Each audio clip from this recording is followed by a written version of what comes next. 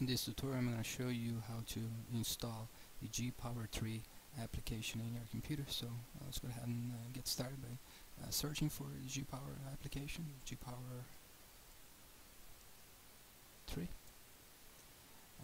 The very first link should work, and then here you would have to click and download and register.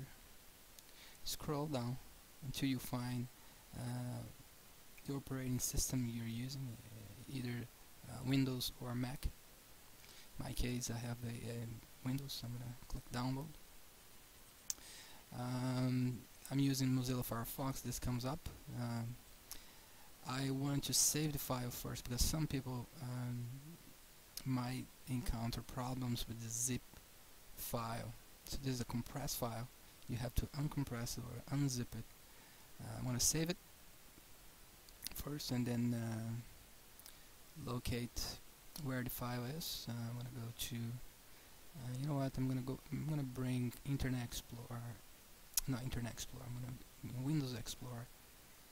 By default I have all my files being downloaded under downloads, so it should be there. Let me see, it's a zip file, so I'm gonna expand here to look for it.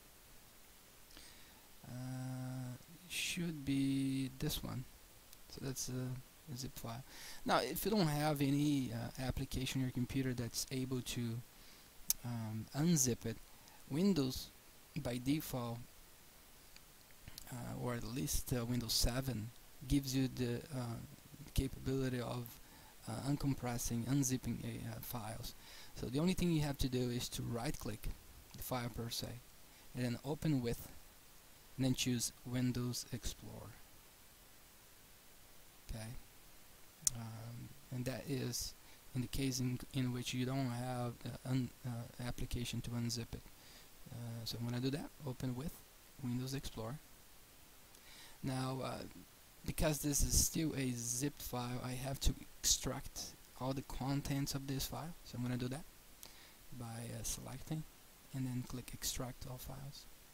Now here I have to provide the path where the files will be extracted. In this case it will be extracted in the same location where I have the zip file. So I'm going to leave as is and click extract.